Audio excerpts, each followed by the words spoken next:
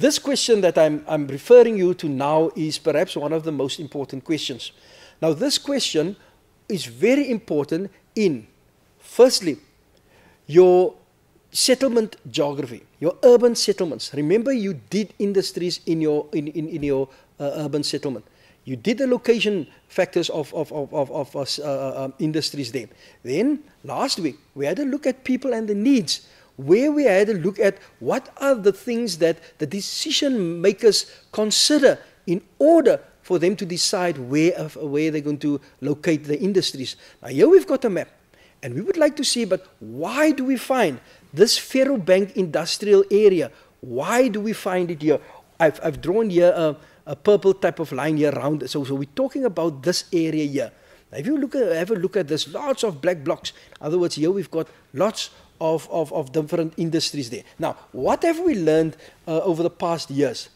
We have learned that industries, they need level ground, raw material, water, labor, power, transport, and a market.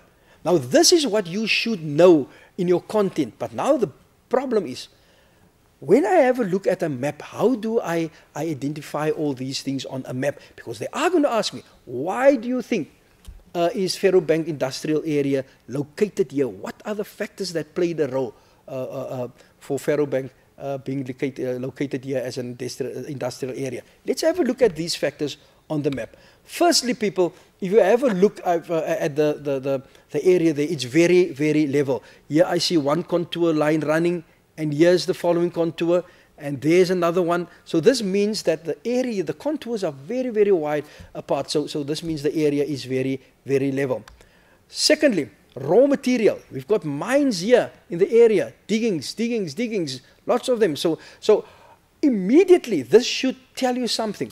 If the raw material is mining, then it means that Ferrobank is a heavy industry. Remember, we've done this in our settlement geography. So if we look at this industry here, and we look at these industries here, remember, here's the CBD here of Witbank. So this one is closer to the CBD here. So this means these industrial areas over here is another one. Those would be a more lighter type of industry. Where this one would be a heavier one, dangerous, right? Explosions that can take place there. Okay.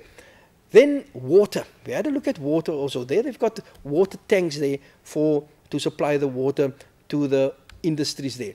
What about labor?